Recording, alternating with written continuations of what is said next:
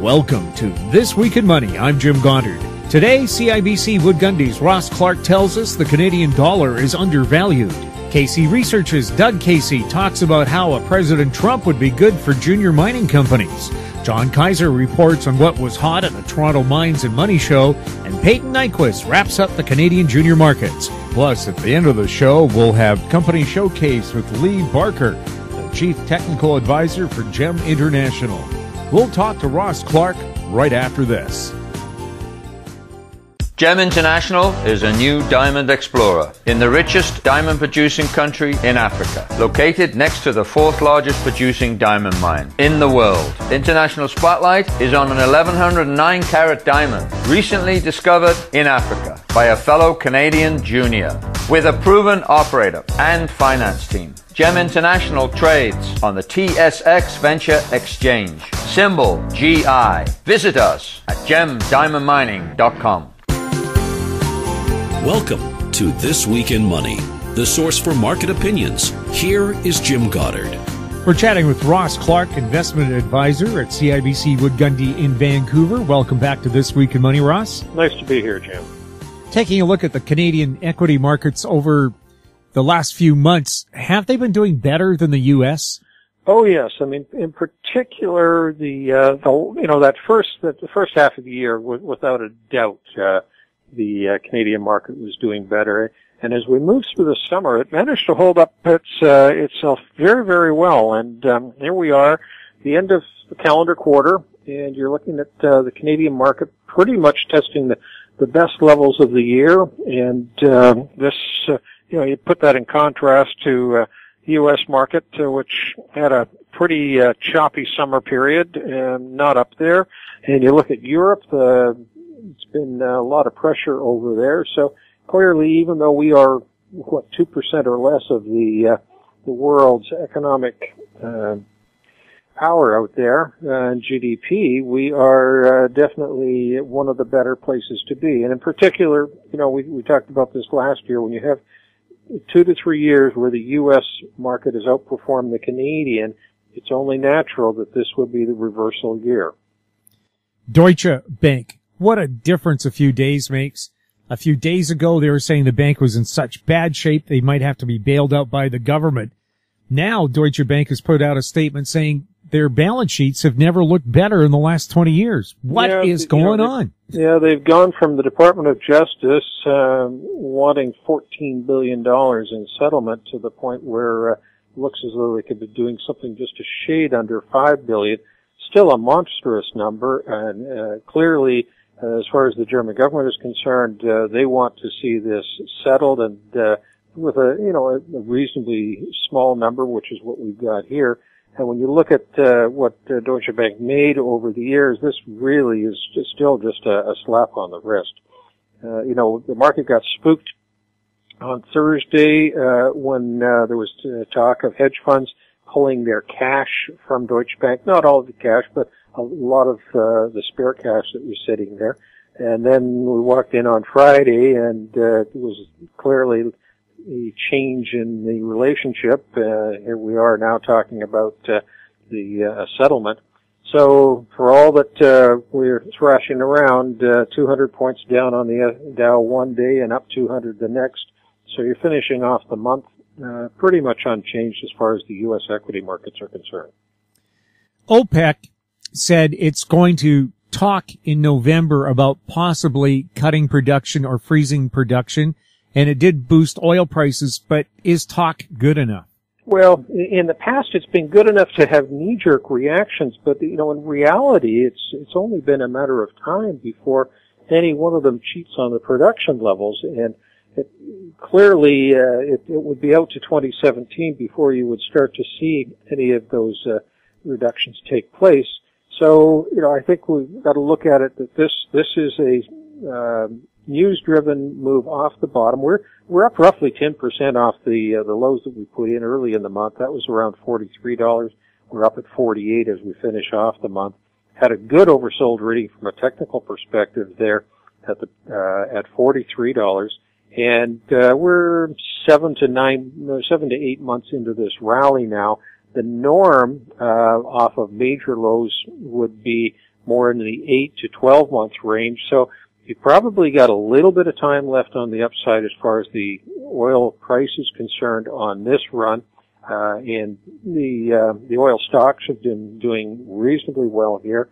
In particular, the ones that have got the more leveraged balance sheets, they had been beaten down quite a bit. They've come back pretty dramatically.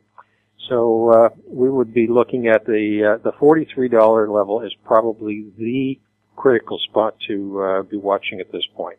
How's the Canadian dollar doing, and how's it going to do? Well, the Canadian bounced with the oil market on Wednesday, Thursday, but it's underperforming. It's not showing the type of strength that you'd want to see as a petrocurrency, which is clearly what we are. When you overlay oil prices and Canadian dollars prices, they're hard to tell them apart.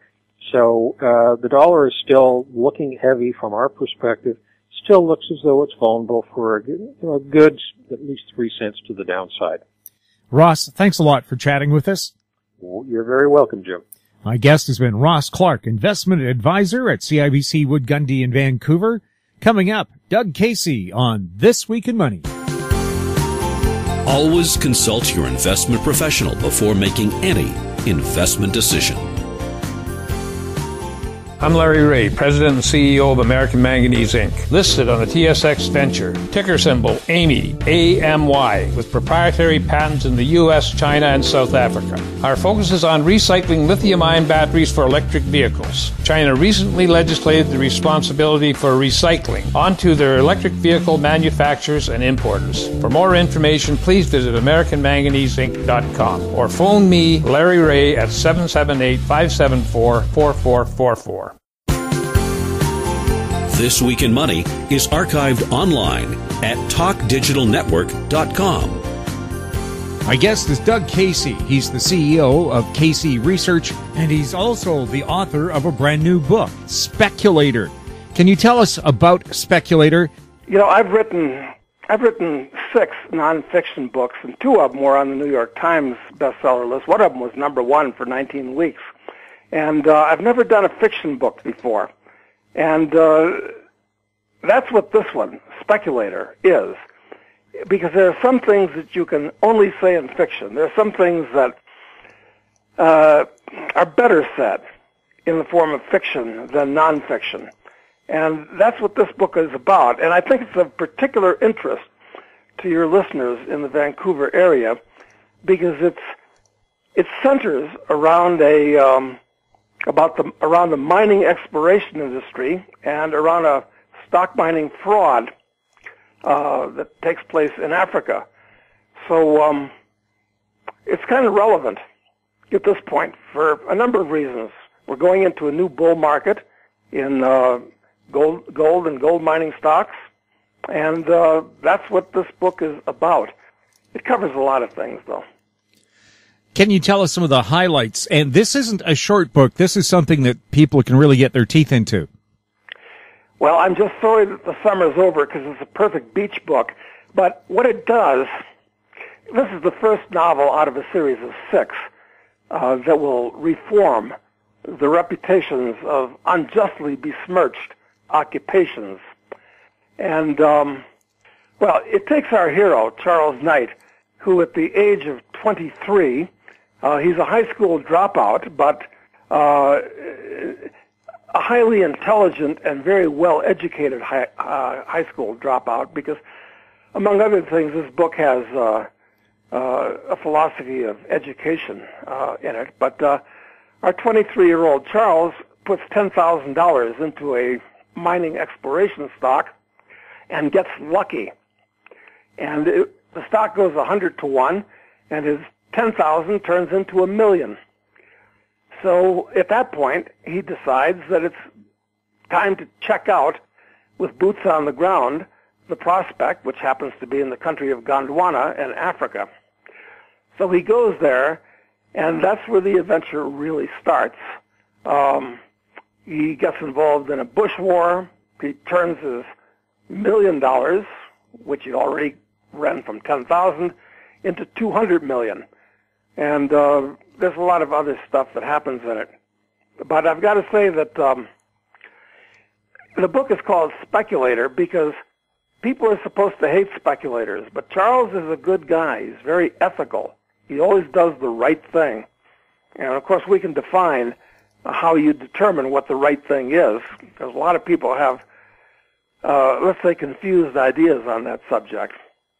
But he makes his big money once he finds out it's a fraud, because you can make bigger money and more certain money shorting a fraud than going long a good deal. In other words, even the best deal there is, where you've got the fantastic people and a good property and everything seems perfect, the stock can go nowhere for various reasons. But if you've got a fraud that's been hyped and promoted and it's the top of the market, there's no way you can lose because it's going to zero. So the book is about a theory of speculation, among other things, because that's what I've been doing for the last 30 or 40 years, and mostly in Vancouver.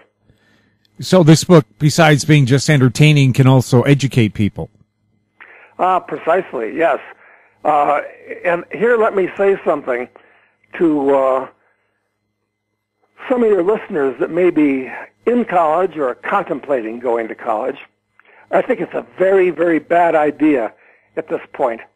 If you go to college, you're going to spend maybe hundreds of thousands of dollars, you take on a lot of debt, and have your mind filled with all kinds of ridiculous, politically correct ideas. Because most people that go to college today don't learn a hard science, take engineering or something like that, or math. They basically go in for gender studies or English literature or history, and these are all things that you should and certainly can learn by yourself on your own time. You don't need to spend the time and money doing that. So what I advocate is if you want an education, you do what Charles does and give yourself one in the broad world. And as a matter of fact, people wonder, what should I do with my life? How can I make money? How can I get out of a dead-end job where I'm in a cubicle for 8 hours a day? And my suggestion is that you look where other people aren't looking. That's what a good speculator does. And at this point, I think Africa has the most potential for the future. Why? Because nobody goes there.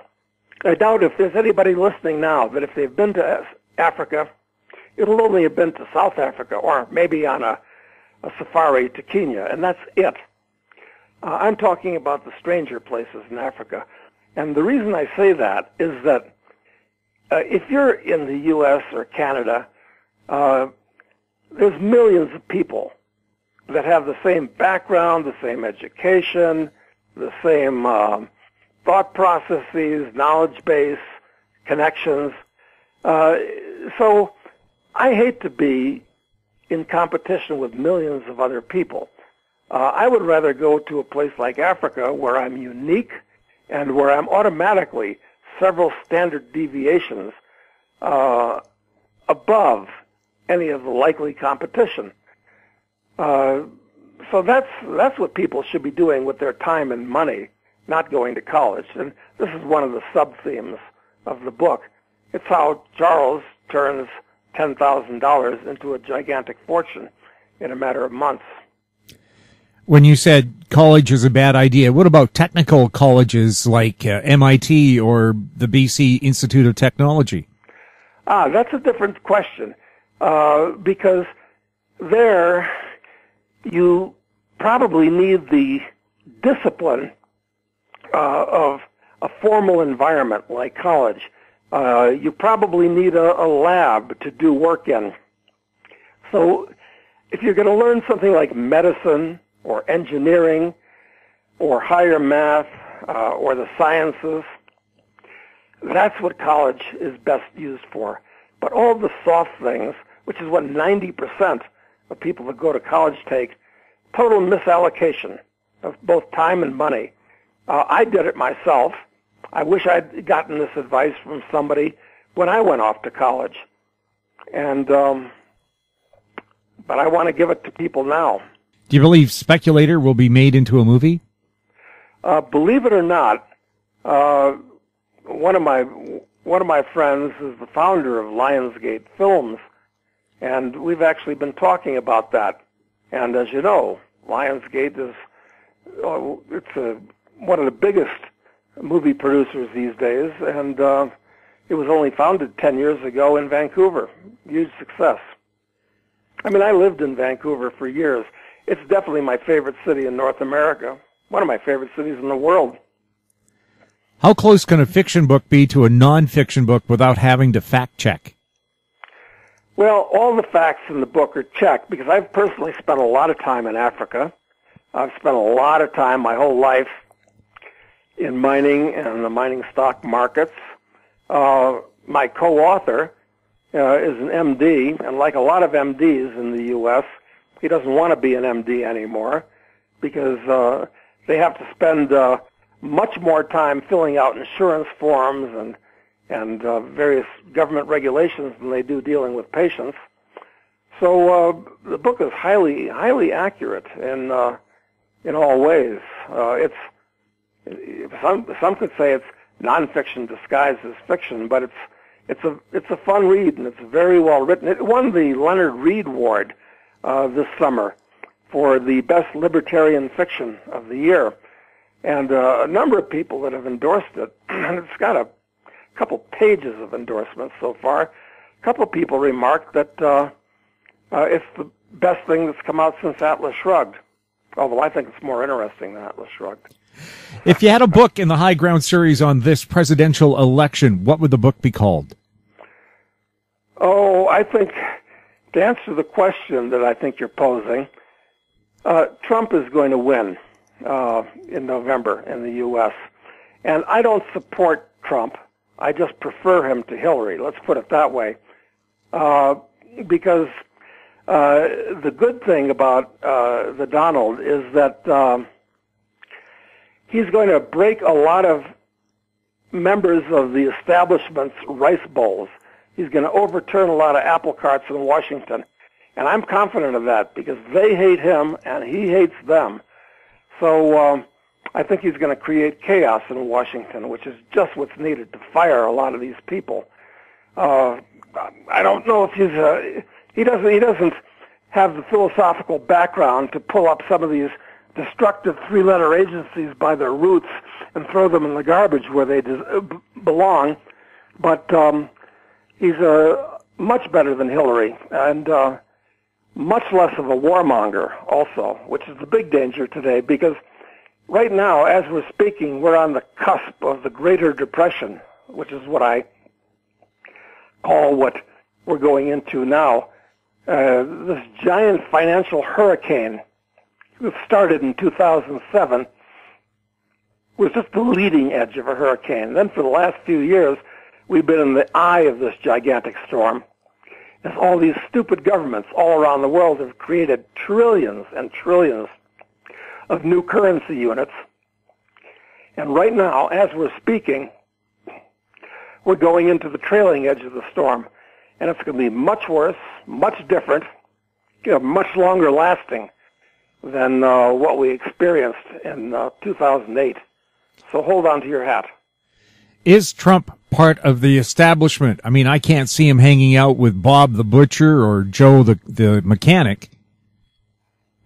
Well, he's not a part of the regular establishment. And if you listen to anything on the media is, with the exception of Fox, is 100% rabidly antagonistic to him. They hate him. All the professors in universities and so forth rabidly hate him. All the members of the government and NGOs, they all hate him. So that's the establishment I'm talking about. The fact that he's made a few $1 billion means that he's been able to socialize with these people in the past. But no, they hate him and what he stands for now. So no, I wouldn't say that he's a member of the establishment. Not not in the context that he's in now. I mean, they actively want to destroy him. You know, he's a rich guy, and he's gone to all these cocktail parties and given to these ridiculous charities that they all give to. Made him look like a member of the establishment in the past, but no, I don't think that's the case. If the Clinton Foundation was out to save the world, how come we still have so many problems? They have billions. Yeah, well, the Clinton Foundation is really nothing but a gigantic slush fund. I mean, nobody knows what they've spent money on. I think a lot of it has gone to subsidize Bill and Hillary's friends and family and so forth, pay their expenses, and the money that's come into it has basically been indirect bribery. So I hope that this is a huge scandal, and I hope that it's investigated and some people go to jail because it's just totally improper, I think, what they've done. In fact, everything that the Clintons have done is totally improper. So actually, I think the situation is serious enough that after the election, no matter who wins, and I think if Hillary wins, it may be because she's stolen the election with rigging voting machines, so forth. I wouldn't put anything past her. I mean, we could be on the edge of something that approaches a civil war in the U.S. I think it's very serious because it's happening at exactly a time when the economy is going down big time, much worse than what happened in the 1930s, I think. Well, Bernie Sanders alleges that Hillary has actually fixed the voting machine so that he couldn't win. Do you think that's the case? Yes, I think that's the case. I mean, she rigged things against Bernie. I'm not a supporter of Bernie, but I think that the fact that Bernie got as much traction as he did among the Democrats, and Trump came out of nowhere and overturned those, how many were there, 16 of those non-entity dwarf Republicans that were running against him, it shows that the average American is very unhappy, very pissed off, both the left-wing and the right-wing Americans. That's what the success of Bernie, an obscure senator from Vermont, and Trump, that's what they both mean. I mean, this is a big deal, and it's going to be, like I said, it's going to be magnified by the collapse of the economy over the next couple of years, and probably the U.S. has got troops in over 100 countries around the world. But at some point, they're probably going to start a real war, not just a sport war like in Iraq or Afghanistan, but a real war against big game. I mean, this is disastrous. This is very serious. Who would be the better president for junior mining stocks? Oh, no question that Trump would be vastly better. I mean, just recently, I went up to Alaska and I visited the Pebble deposit, which is owned by Northern Dynasty. And if Hillary's elected, that's never going into production, and it's the largest undeveloped gold copper deposit in the world. They've drilled out. They've spent $700 million drilling this out and so forth. They've got 100 million ounces of gold. They've got billions of pounds of copper. It'll never be developed under Hillary. If Trump is elected, that stock, which is trading at, I don't know what it is, 90 cents or something like that now, it's going to do an immediate 10-to-1 shot. So if you're in the mining business, you better hope Trump wins and Hillary loses. The junior mining stocks are having a great year. Are you bullish on junior mining stocks going forward? I am, because they're the only part of the market that is not in a bubble. The bond market isn't just in a bubble. It's not even in a super bubble. It's in a hyper bubble. The bond market's a total disaster in the making. Real estate, and here I'll put my finger on real estate in Vancouver, is riding for a fall for a lot of reasons, including low interest rates. which as interest rates go up, that's not going to help the local stock. That's not going to help the stock market. Gold, I think, is the best place to put your capital right now because it's the only financial asset that's not simultaneously somebody else's liability. And there are going to be defaults. The dollar is going to be losing value rapidly, both the Canadian and the U.S. dollar. So you've got to be in gold, and I think there's going to be, with all the trillions of dollars that are being created, if just a teeny-weeny portion of it flows into these junior mining stocks, we're going to see a bull market like we haven't seen since the 70s for these things. So, yeah, I'm quite bullish on them, even though they've had an excellent year already. They're still cheap in relative terms. Are you more bullish on gold or silver? Silver is, in good degree, an industrial metal, which I don't like. But on the other hand, it's a poor man's gold. It's got better supply-demand characteristics than gold does. And it's more volatile because it's a much, much smaller market. So I like them both. I own them both. You got to recognize that they're different metals. They're precious metals, but they're different. So own them both. But gold is the safer and more secure thing to put your money in. Are you bullish or bearish on the U.S. dollar? It's going to reach its intrinsic value. And what's its intrinsic value?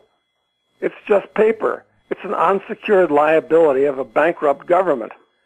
And the U.S. government is printing these things up. Look,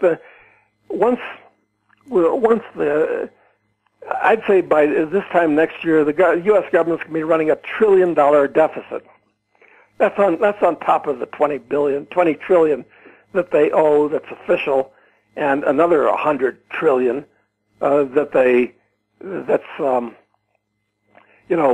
potential liabilities and off the books things and so forth, insurance obligations.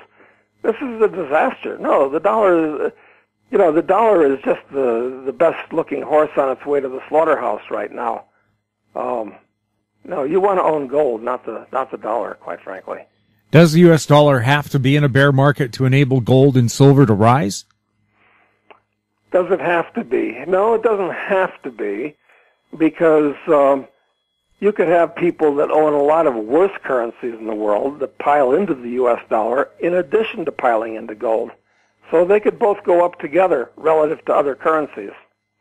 But I'm afraid that in Canada, you guys have it worse than we do in the U.S. because, you've got a complete moron running the country now. So, that's true down here too. Where is there anybody in charge of a country's government no, they're all bad. But I'd say Trudeau is one of the worst. Well, the latest figures show Canadian government spending is up 5.7% with $63 billion spent in the first quarter alone. Yes, I know. Trudeau is just a celebrity. That's all he is. I don't think he's very smart to start with. He certainly knows nothing about economics. So to the degree that he can run the country into the ground, he'll do that. But I don't know what's the matter with the average Canadian voter that actually pulled the lever for this idiot. Well, I can say the same thing about the average American voter who voted for Obama. Not once, but twice. So it actually destroys my confidence in the human race and the average guy. And there's a certain cynical tilt to Speculator that evidences that feeling that I have. There are predictions of gold hitting anywhere from $2,000 to $10,000 an ounce and silver hitting perhaps $1,000 an ounce. Is that because physical gold and silver are becoming scarce? Well, they're not scarce. Look, there are about 80 million ounces of gold mined every year, and all the gold that's ever been mined is basically above ground and available. There are about 800 million, about 10 times as much, ounces of silver that are mined every year, but most of the silver that's been mined is used industrially. So they've got different characteristics, but we're not going to run out of either one.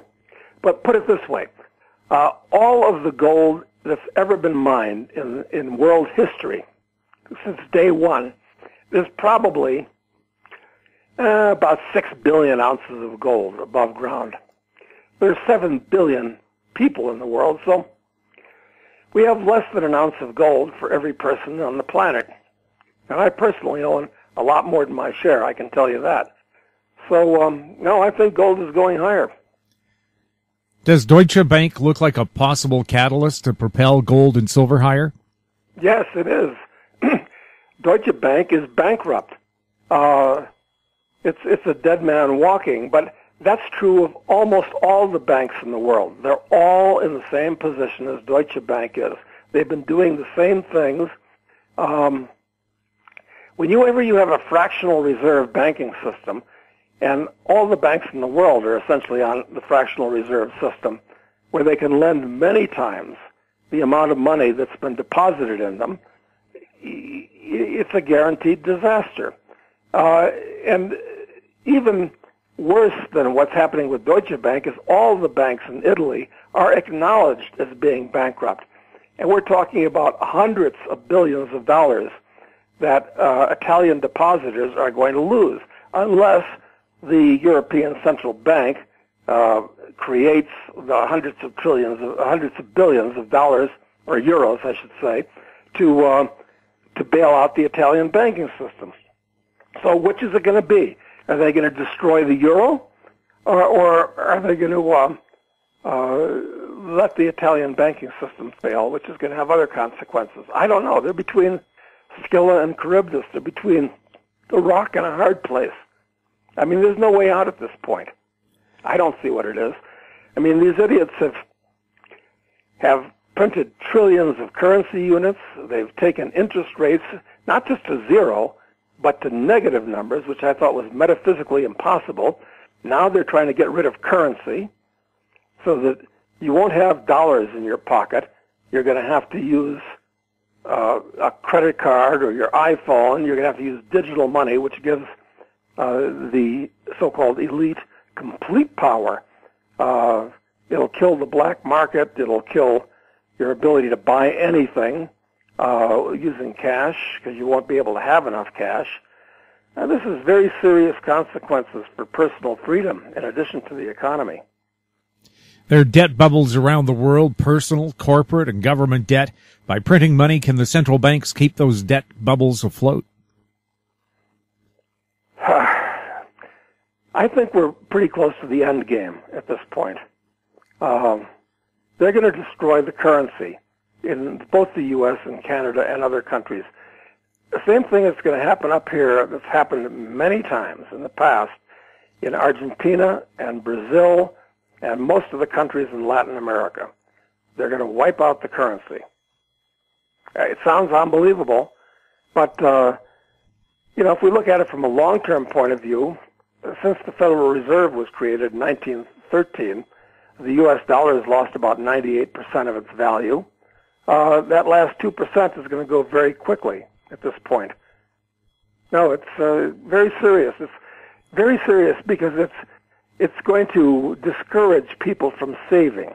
And the way you get wealthy is by producing more than you consume and saving the difference. That creates capital. But everybody saves in dollars, basically. And if you destroy the dollar, you're going to destroy the savings. And who does savings? The middle class. So the middle class is just going to be hammered in the years to come.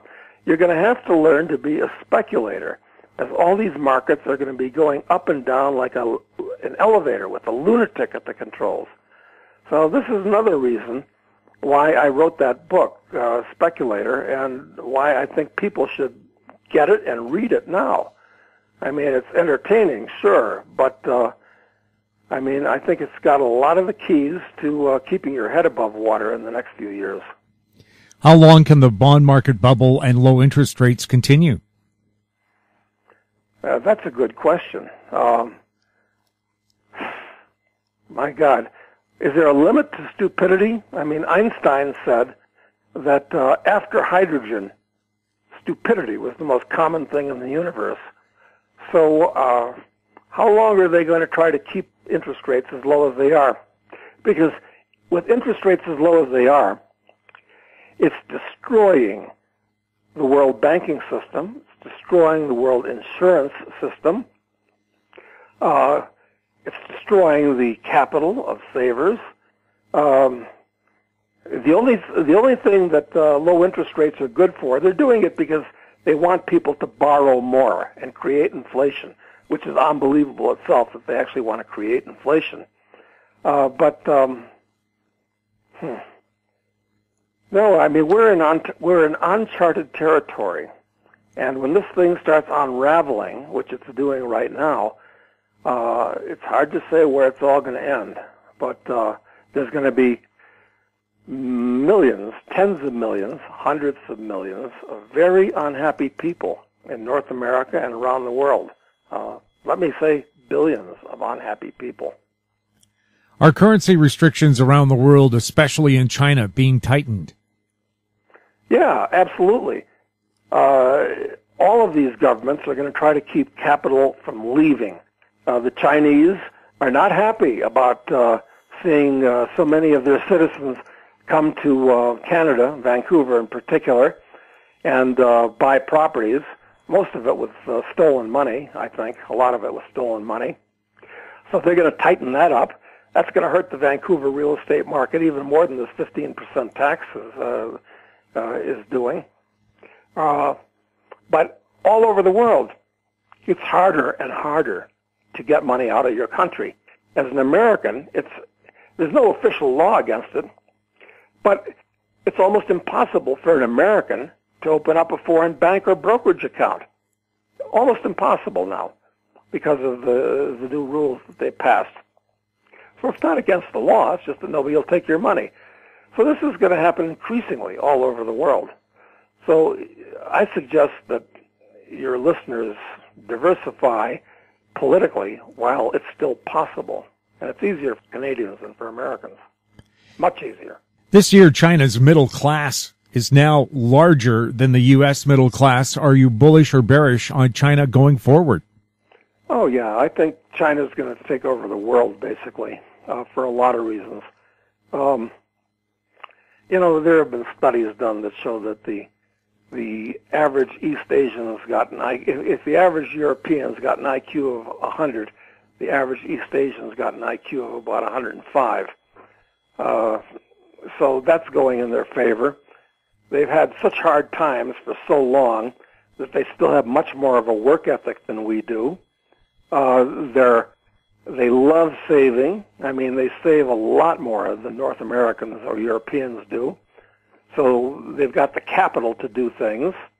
And, their government, unlike the U.S. government, isn't pissing away most of its tax revenue on welfare. They don't have welfare there to speak of. And their military, even though it's growing, they're spending vastly less, like 10% on their military, what the U.S. does. So they've got capital to put into productive things. So sure, I'll bet on China in the future. Although I've got to tell you that if I wanted to make money now, I would go to Africa, and I do go to Africa, and that's one of the themes in Speculator. It's that our hero goes to Africa because if you want to make money quickly, Africa is the place you go. You don't go to China. You don't go to Europe. You go to Africa because you've got advantages that you don't have in those other places as a typical North American. Is India the new China? No, I think that India's got all kinds of problems. It's got cultural problems. It's going to take it a long time to overcome. So I can't wrap my head around India.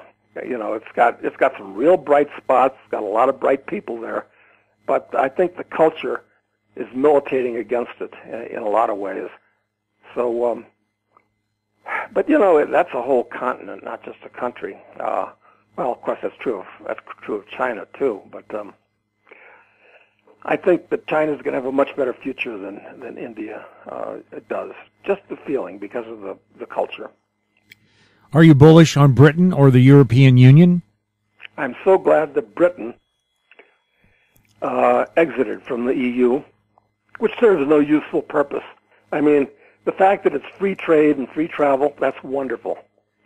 But you don't need treaties to have free trade and free travel.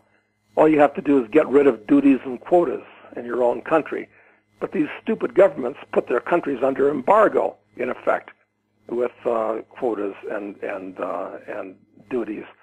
So the fact that Britain exited means that they've gotten rid of a whole layer of bureaucrats, a whole layer of regulation.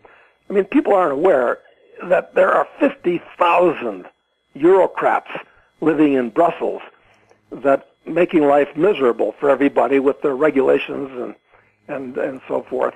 So Britain's very intelligent, having left that all behind. And you don't need the European Union. Switzerland has proved that. It's the most prosperous country in Europe. It's not a member of the EU. So a major reason that Britain left is it wants to get away from all the migration that's happening, too. This is another thing. This is the biggest thing since the fall of the Roman Empire, the waves of migrants that are going to be coming in from the Middle East, from Central Asia, from Africa south of the Sahara, from maybe from India in the future. I mean, this is very serious. I mean, a few immigrants, wonderful, nice thing, helpful to everybody, opportunity seekers, very good. But when you have masses of migrants that want to come in to take advantage of the welfare system, this is a disaster culturally. With protectionism rising around the world, are investment opportunities being created? No. Protectionism destroys investment opportunities. So protectionism offers a chance for successful short sales, but it precludes investment opportunities. It's pretty obvious with this election the American population is becoming more polarized. Could this lead to civil unrest? Yeah, of course it will. I mean, we're looking at the possibility of something that looks like a civil war in the U.S. I mean, the people that support Trump and the people that support Hillary are like at total odds with each other, philosophically, politically, socially. I mean, this is, I've never seen anything quite like this. It was somewhat like this in the 60s with Nixon and all that, when there were really serious riots and bombings, and they had to line up buses bumper to bumper around the White House to keep the rioters away. I think this is going to be at least as serious as the 60s, though. Are there markets that could benefit from that unrest? Gold is going to benefit. Gold's the only thing that's going to benefit because people are going to be scared. Would you say the U.S. is now a fascist country? Yeah, definitely. Sure. It's fascism is where the corporations are hooked up with the government, and they work together, hand in glove. That's what Mussolini's fascism was all about. So, absolutely. I mean, America's not a capitalist country. I mean, what we have here isn't capitalism. It's crony capitalism. Crony capitalism is fascism. Does the police state include market regulators, and will the police state continue to grow? Yes, it will. It'll keep growing. It'll keep growing until it collapses. And this is one of the good things about the Greater Depression is perhaps when the government's totally bankrupt, it will collapse. So, but unfortunately, after you have a collapse of something like that, things usually get worse, not better, like they did in France after the 1789 revolution, or in Russia after the 1917 revolution. I mean, I would have been all for those things, except then it got worse. So serious upsets are usually not good for the freedom of the average person. Do you think the U.S. Bill of Rights and Constitution have effectively already been suspended? Yes, the U.S. Constitution and the Bill of Rights are dead letters. They've been interpreted out of existence. So people refer to them, but the court cases and the actual implementation of them, they're now meaningless at this point. So it's amazing. I mean, when the U.S. invaded Iraq, we gave Iraq a constitution, a horrible constitution. They should have, if they wanted a decent constitution, and it's got problems, but the U.S. Constitution is the best national constitution out there, we might as well have given them ours because we don't use it. It's been totally interpreted out of existence. It's a dead letter. Forget about the U.S. Constitution. Doug, just before we go, can you please tell us where people can get your new book, Speculator? Well, I urge people to get it. You'll find it's an excellent read. They're going to be very glad that they read it. But Amazon is probably the best place to get it, or Barnes & Noble, because there aren't any bookstores left anymore. They all seem to be gone. And with so many books published every year, even if you find a big bookstore, so few books that are published are they're able to stock. So go to Amazon or Barnes & Noble, or go to highgroundnovels.com, which is our website, and you can order it there. Any of these are good alternatives. Doug, thank you so much for being on This Week in Money. Oh, my pleasure. My guest has been Doug Casey, CEO and founder of Casey Research, and also the author of the brand new book, Speculator. Coming up, we get a report from the Toronto Mines and Money Show from John Kaiser, next on This Week in Money. Gem International is a new diamond explorer in the richest diamond producing country in Africa, located next to the fourth largest producing diamond mine in the world. International spotlight is on an 1109 carat diamond recently discovered in Africa by a fellow Canadian junior. With a proven operator and finance team, Gem International trades on the TSX Venture Exchange, symbol GI. Visit us at gemdiamondmining.com. This Week in Money is archived online at talkdigitalnetwork.com. My guest is John Kaiser, the head of Kaiser Research. Today he's putting on his reporter's hat for us to tell us what happened at the Toronto Mines and Money Show. John, what was the mood there?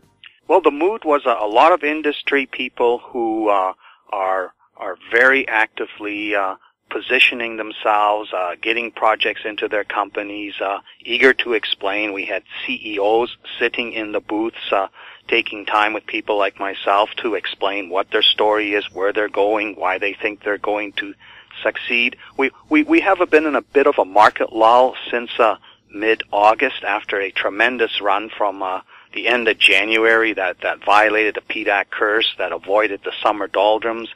But the mood generally is that yes, we're having a bit of a year-end type of slump, which normally happens, but everybody's gearing up for things to continue strongly in 2017. There's optimism for better, higher-trending metal prices, not spectacular metal price gains, but there's also an awful lot of interest in discovery exploration. Was there any one area of exploration they were interested in? Well, if one looks at the different presentations, I hosted the afternoon panel of South America on Tuesday, and the Minister of Mines from Ecuador, Javier Cordova, he did a presentation, and he was at the Mines and Money London show in November last year, where they introduced this new tax regime they are bringing in that enables Lundin Gold to put the Fruta del Norte discovery back on track.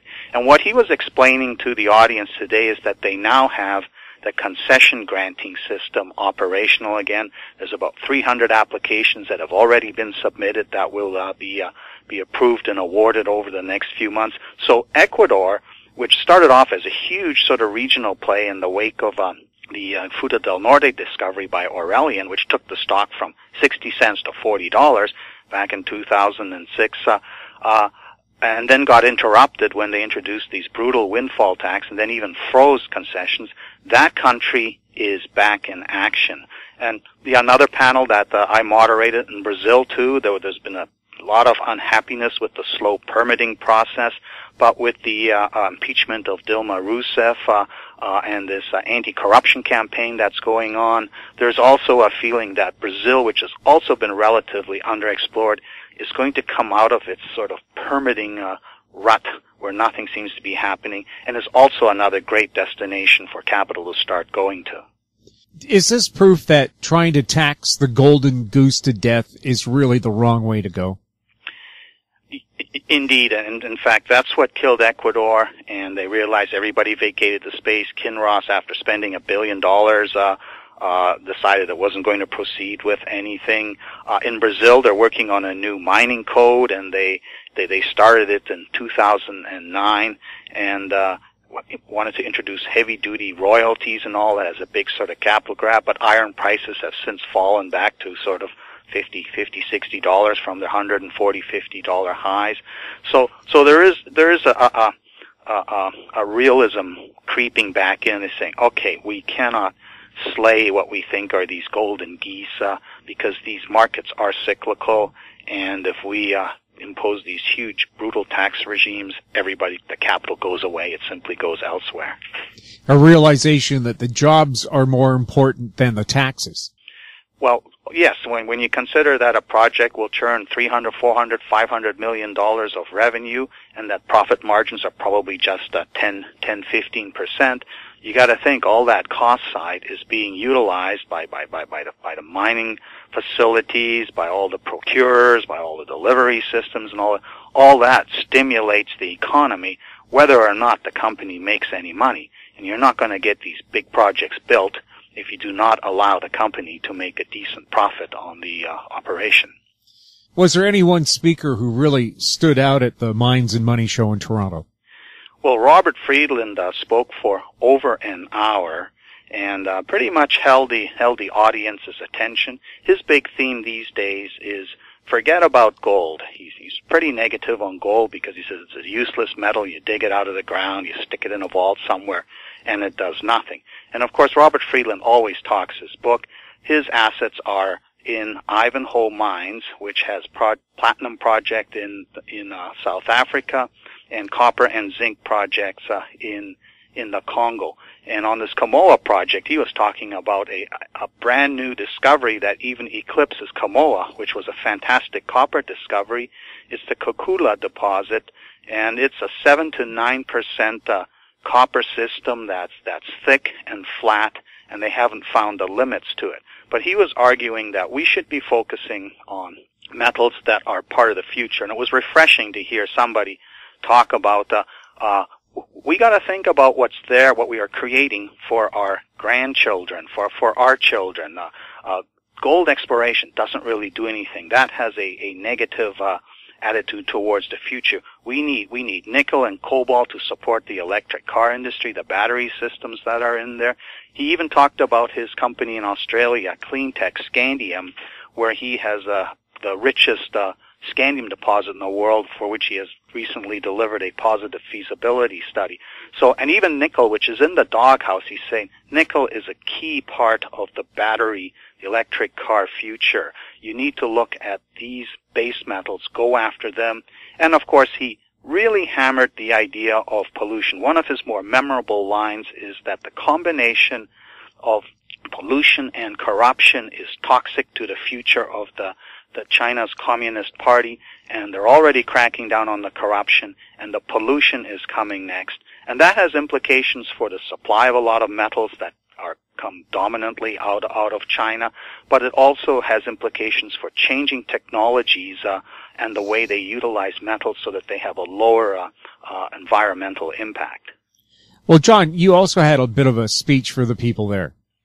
Yes, I also chaired the innovation, the financing innovation session, and my own talk was going into greater detail about this crowd-based outcome visualization concept that I am involved with. I've been talking about it for several years, waiting for somebody else to do it. Nobody really has. So I've been backed by Andy Gregg, the former head of Bechtel's Global Mining Unit, build this thing. I was in Australia for a couple of weeks in August with the IT team developing this. We hope to have this ready for beta testing in December. It, in essence, allows an anonymous member of the public to listen to the promoter's story, figure it out what the deposit would look like, and hook up an imaginary mine to it, and then put all these numbers into a form, and then the system calculates, well, what's the net present value, what's the internal rate of return, and then share it in a public space for others to criticize or emulate. And this will be a huge counter for this problem right now where the public doesn't know, well, if whatever it is that you're talking about becomes reality, how much money would I make? This will solve this huge problem that's hurting the juniors, especially the juniors engaged in earlier stage exploration. And my website, the conference speeches section, has the presentation there for anybody who wants to find out more about it. John, thanks for speaking with us. Jim, it was great. Thank you. My guest has been John Kaiser, CEO of Kaiser Research. He was reporting to us from the Toronto Mines and Money Show. Coming up, Payton Nyquvest next on This Week in Money.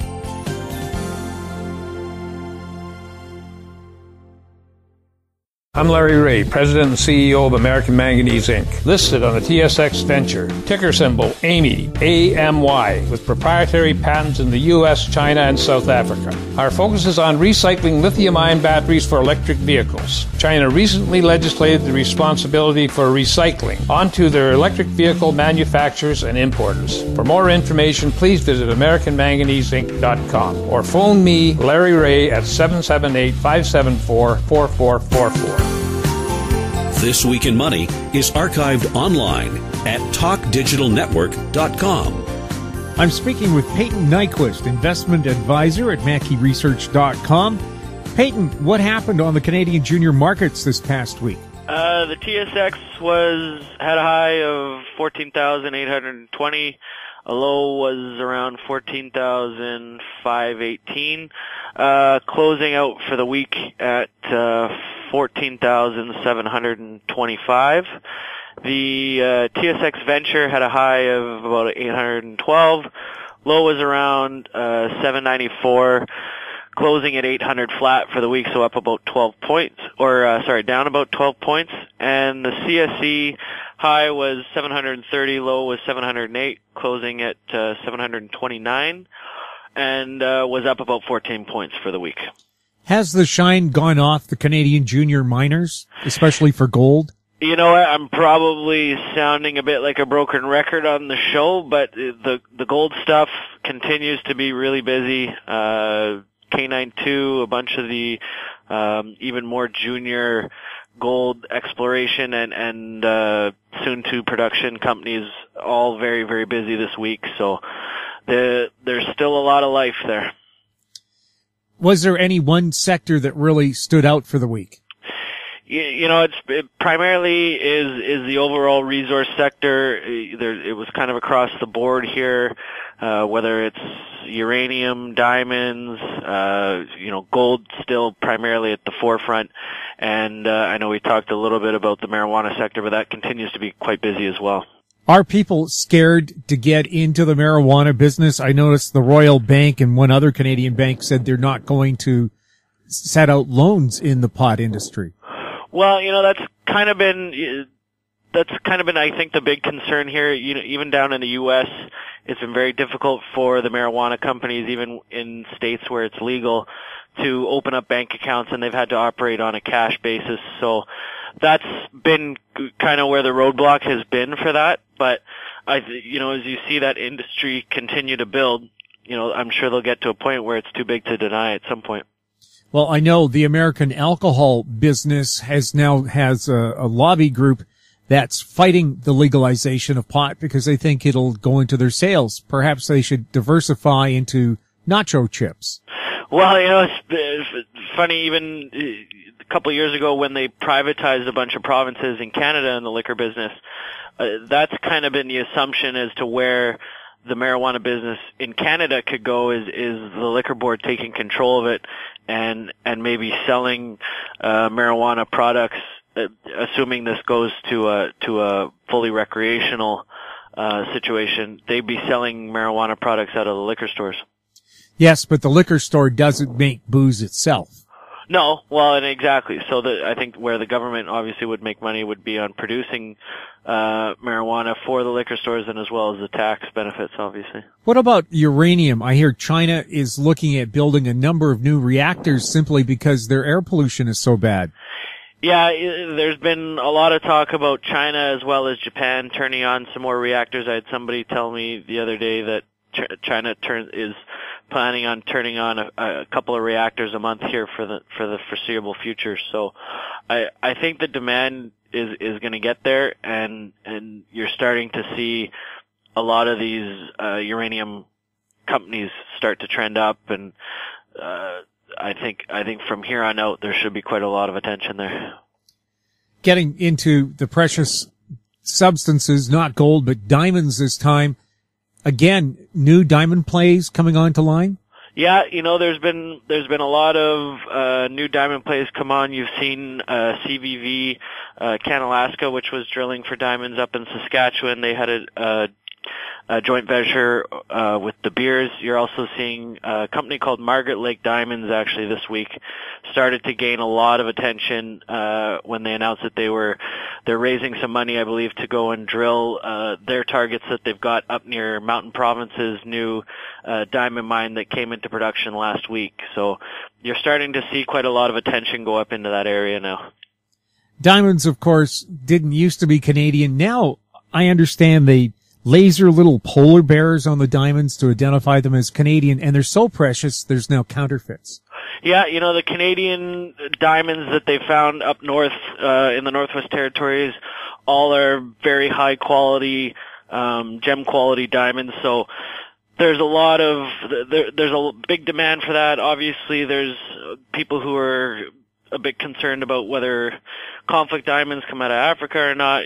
Canada's kind of been a clean slate in that regard. And you're seeing it from what I hear in Mountain Province, the diamonds that they've been pulling out of there are all very high gem quality diamonds. So the Canadian diamond space seems to be very strong between Mountain Province going into production as well as Stornoway coming into production here as well. There should be a lot of attention there. Payton, thanks a lot for chatting with us. My pleasure. Thanks for having me. My guest has been Payton Nyquvest, investment advisor at MackeyResearch.com.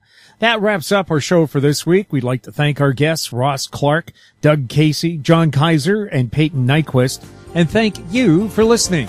If you have any questions, you can email us at info@howstreet.com. I'm Jim Goddard.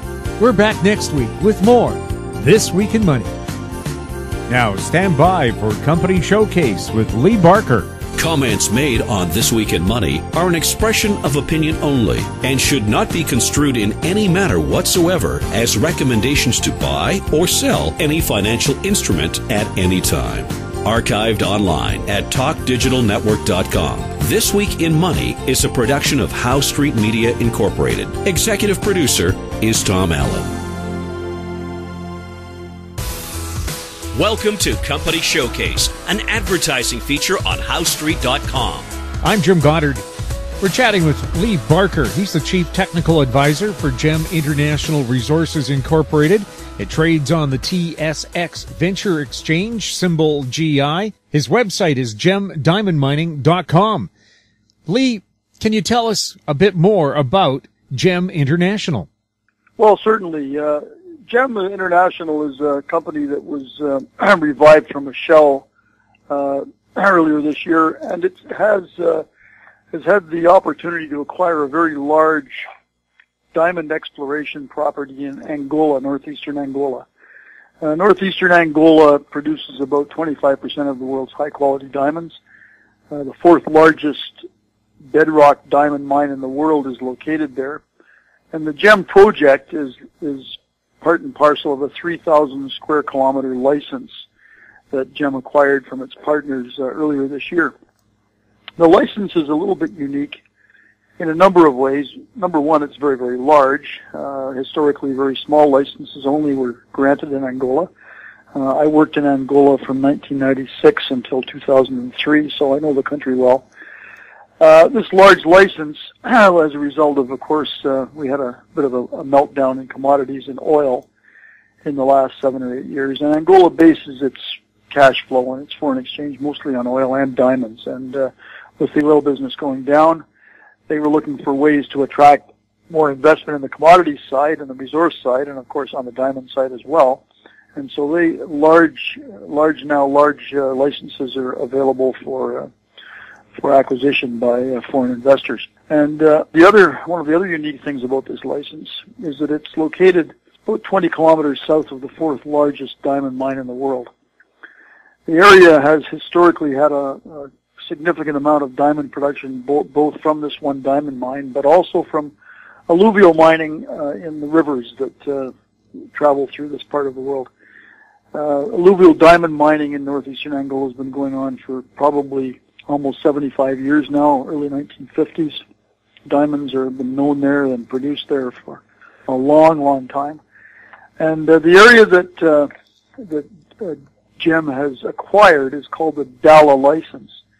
And interestingly, this license was previously explored for bedrock-type diamond deposits in kimberlite pipes for about 4 or 5 years between 2004 and 2009 by an Irish-based company that spent over $15 million and generated a very, very large amount of very good data. Of course, in 2008, we had the world economic meltdown. These guys couldn't raise any more money for their work, and they dropped the license, and it was subsequently reacquired by the partners that GEM has, who are very experienced, actually alluvial miners from South Africa that I worked with for 7 years in Angola myself. And the other opportunity, of course, apart from the alluvial mining, which can give early cash flow, and they're gearing up for that as we speak, is these bedrock diamond deposits, which are hosted in rocks called kimberlites, or kimberlite pipes.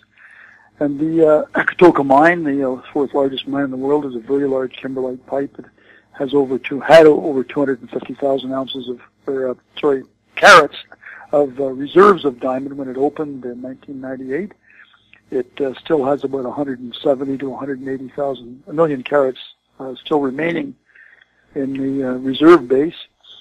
Katoka has been extremely successful. They recently announced exploration work had generated another large diamond deposit nearby. And on the Dala license, which GEM has acquired an interest in, as it will be exploring, there were 6 new kimberlite pipes located by the previous guys from the Irish company. They were never followed up as to their diamond content. Very, very small drill holes were drilled in them. And it was they were discovered as a result of an airborne magnetic survey. And this survey, this method of surveying is only now just becoming used more in Angola. Historically, it had all been physical prospecting on the ground and, of course, mining the gravels and things in these rivers. But the source of the diamonds in all these gravels are these kimberlite pipes, which are eroded and weathered, and the diamonds are carried by the rivers and deposited in gravels associated with the river, old river bases. The interesting thing is that the rivers in this area flow north. Ultimately, they go into the Congo River and go out to the Atlantic Ocean. In this particular area, the Katoka mine, which is the largest known source of diamonds, is north of the Dala license. So there has to be diamonds in some of these kimberlites to have produced the alluvial diamonds that are currently being mined at Dala in the Dala license itself.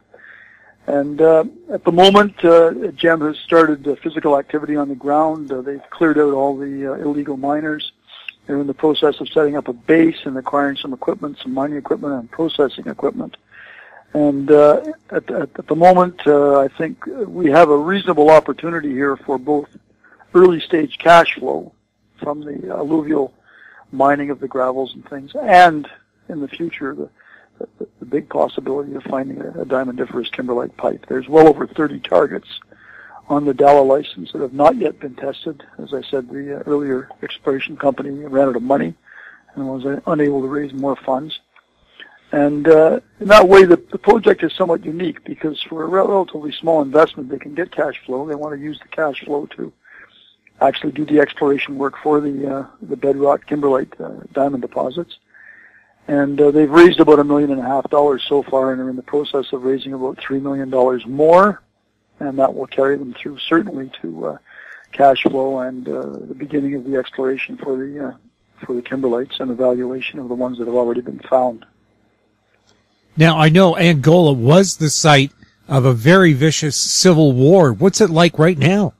The war basically was over when the rebel leader Jonas Savimbi was killed in 2002, and since that time, the infrastructure of the country has been completely rebuilt to a large extent by the Chinese because they love the oil and all the other resources that Angola has that can be developed. There are paved roads, painted buildings, new hotels, new subdivisions, and the country has been restored, not to what it was, of course, in colonial times when the Portuguese ran it, but back to a normal situation. The issues of security that were related to the old Civil War are completely gone now, and people are getting on with their lives and trying to build new businesses and make things work.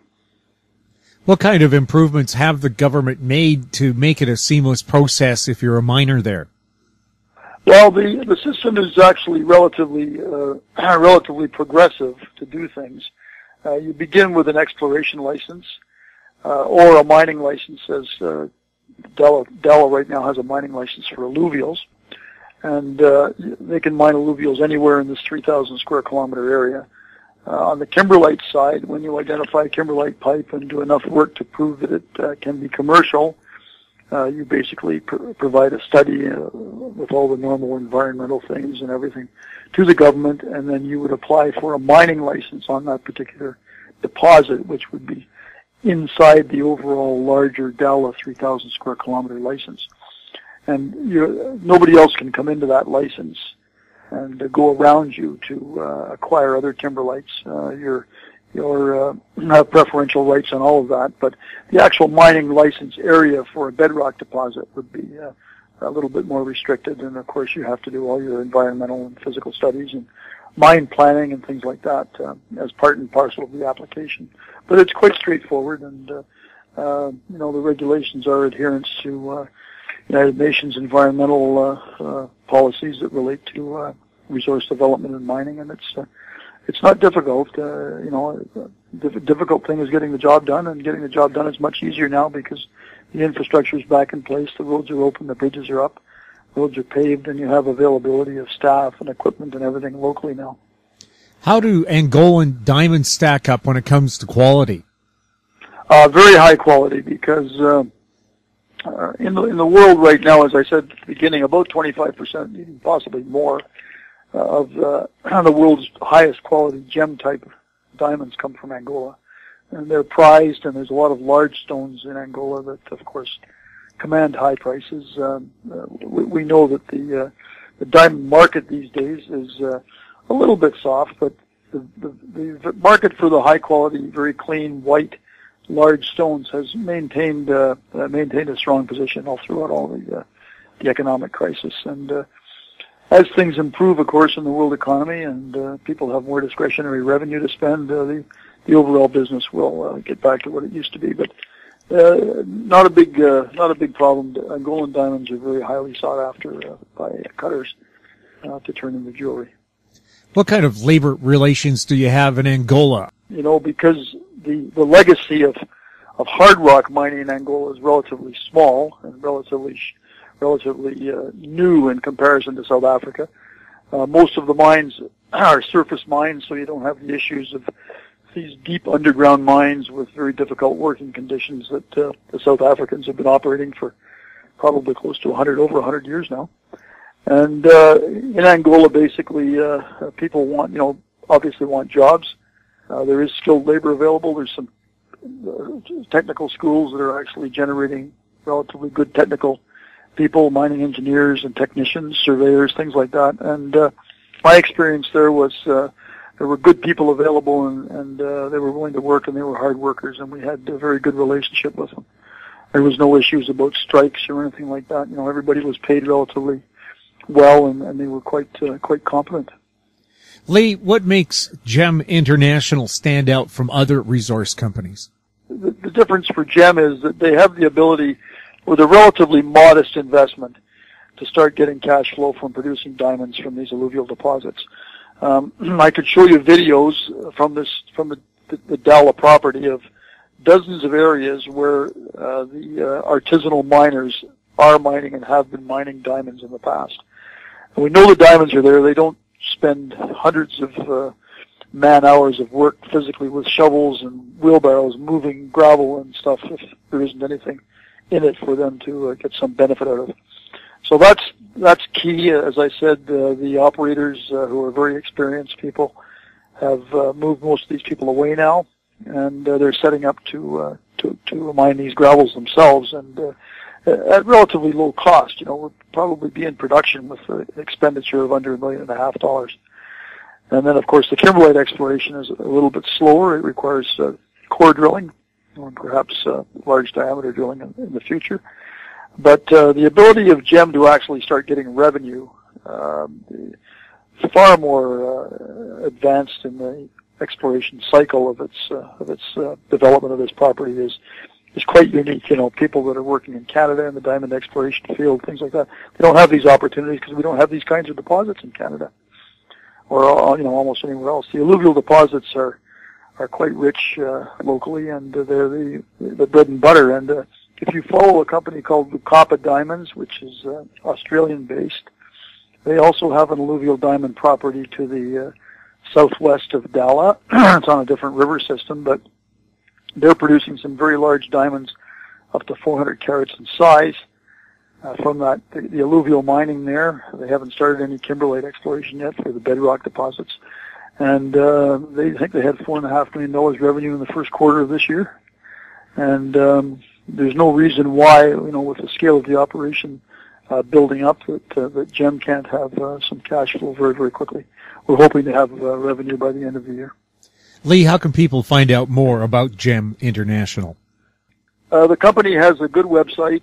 They can go to gemdiamondmining.com. There's a full presentation on the website that gives more details about the project, the area, shows where it is in relation to different other projects, and it also talks a little bit about Angola as a country and the repatriation, the new infrastructure, and all the improvements that have happened since the Civil War ended. Lee, thank you very much for chatting with us. You're very welcome. I look forward to a follow-up. We've been talking with Lee Barker. He's the Chief Technical Advisor for GEM International Resources Incorporated. They trade on the TSX Venture Exchange under the symbol GI. Their website, gemdiamondmining.com. I'm Jim Goddard.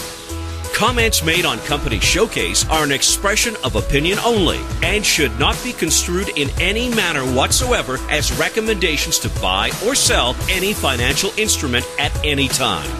Archived online at HowStreet.com. Company Showcase is a production of How Street Media Incorporated.